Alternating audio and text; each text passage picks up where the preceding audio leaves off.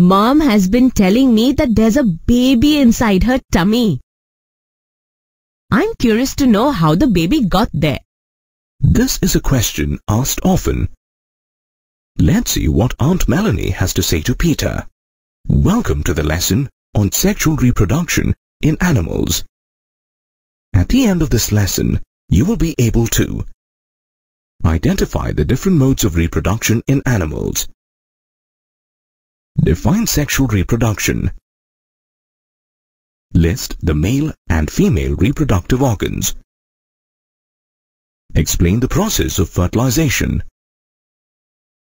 Distinguish between internal and external fertilization. Explain in vitro fertilization. And explain how an embryo develops. You've been studying about reproduction in plants at school, haven't you? Yes, of course.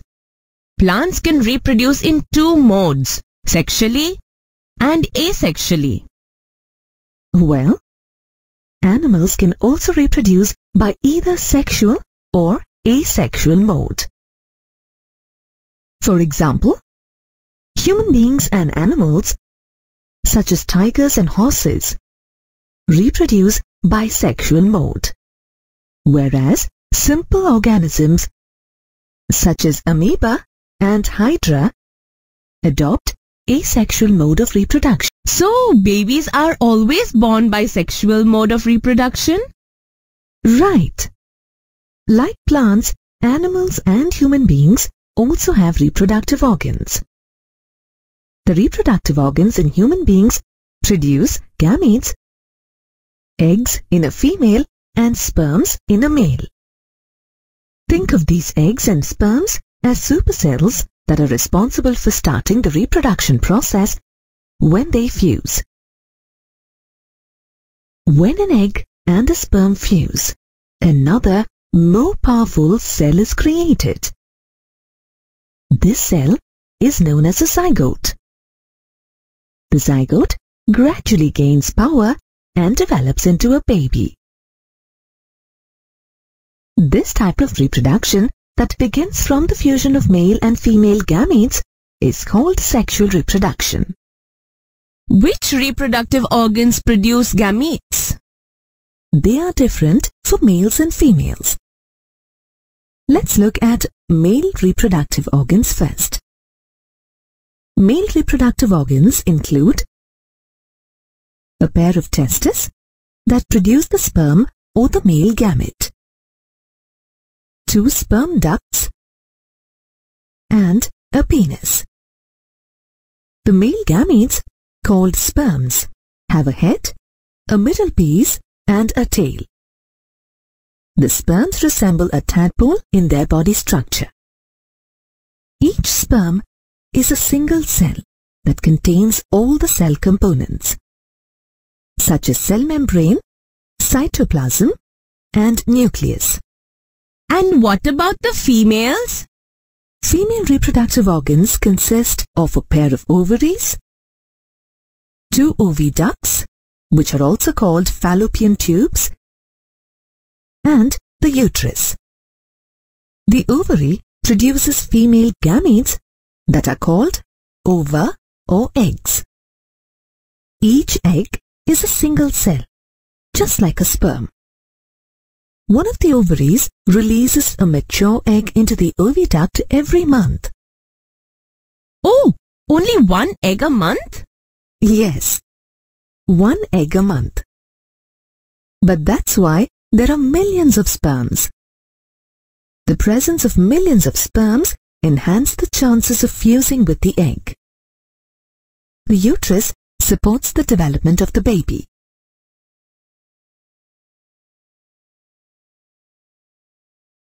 I have studied about pollination in plants. Is there something similar to that in reproduction in animals? Let's recall what happens in plants. The male gamete, called pollen, enters and fuses with the female gamete, called egg. Right? Right. In animals, when sperms come in contact with an egg, one of the sperms may fuse with the egg. To be more specific, the nuclei of the sperm and the egg fuse to form a single nucleus. This fusion is called fertilization and is the first step in the process of reproduction. Thus, in humans, fertilization involves the fusion of an egg cell from the mother and a sperm cell from the father to form a single nucleus called the zygote. The zygote, or the fertilized egg, is the beginning of a new individual. This individual inherits some characteristics from the egg and some from the sperm. That's why most children resemble their parents. Look at you. You look so like your dad. Ah, look! So many tadpoles.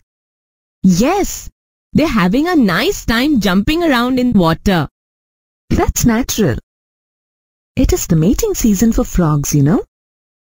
During the mating season, frogs and toads move to water. When the female and the male frogs meet, the female lays eggs in shallow water. Interestingly, female frogs lay hundreds of eggs at a time. So many eggs! Yes, frogs need to lay a lot of eggs to keep their species alive. The eggs are exposed to moving water, wind, rainfall, and other animals that may feed on the eggs. Only a few eggs get a chance to fertilize. The eggs stay together as they are held together by a layer of jelly. When the eggs are laid, the male frog deposits sperms over them. Sperms have long tails that help them swim in water. When the sperms come in contact with the eggs, fertilization takes place. Oh, but I thought fertilization took place in the reproductive organs inside the body. In human beings and a variety of other animals like cows and dogs, fertilization takes place inside the body. That's called internal fertilization.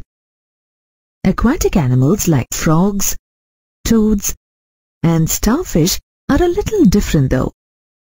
In such animals, male gametes and female gametes unite outside the body of the female. This type of fertilization is called external fertilization.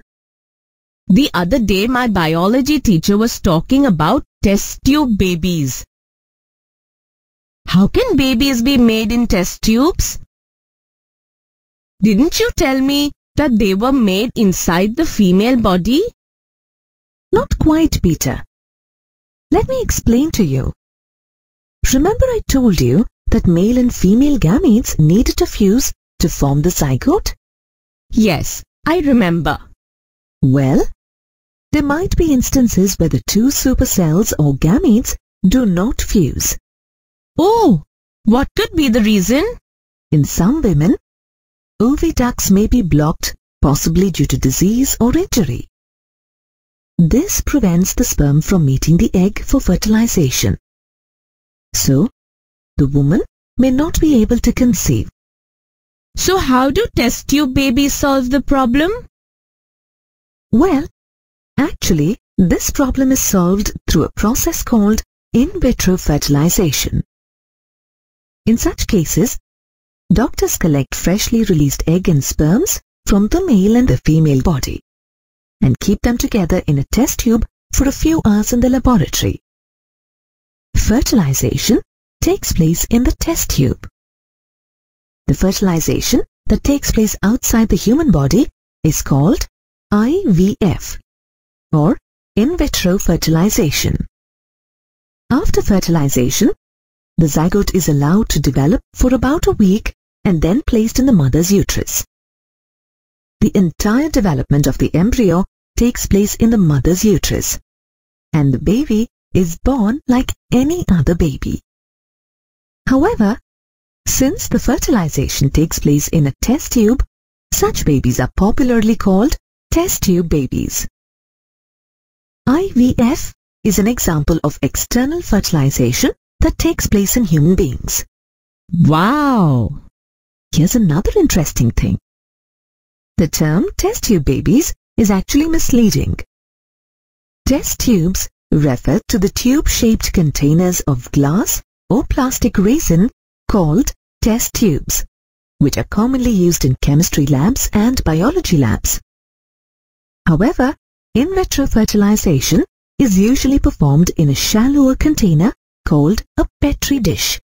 Initially, IVF wasn't successful because a number of problems were encountered after placing the fertilized egg back into the woman's uterus. In vitro fertilization was successful for the first time on July 25, 1978, when the first test tube baby, Louis Joy Brown, was born in Great Britain. How big is a zygote generally? It's a single cell, really. You know how small cells are.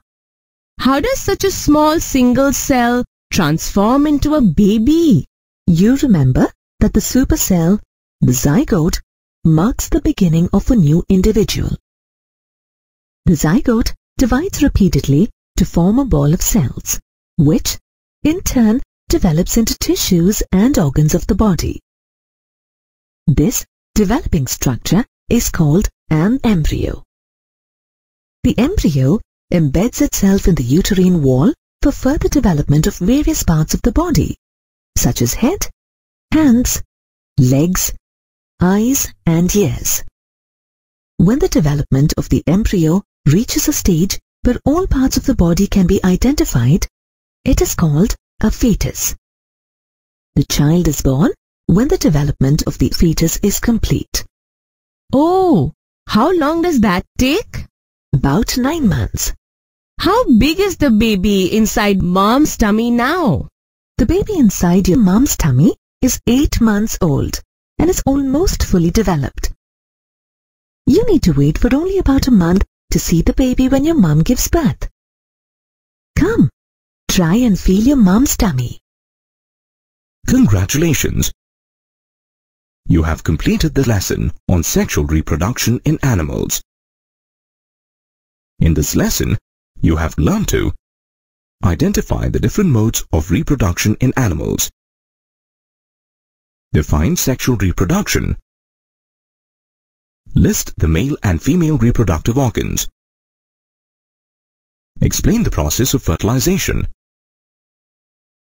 distinguish between internal and external fertilization, explain in vitro fertilization, and explain how an embryo develops. Hope you enjoyed this learning experience.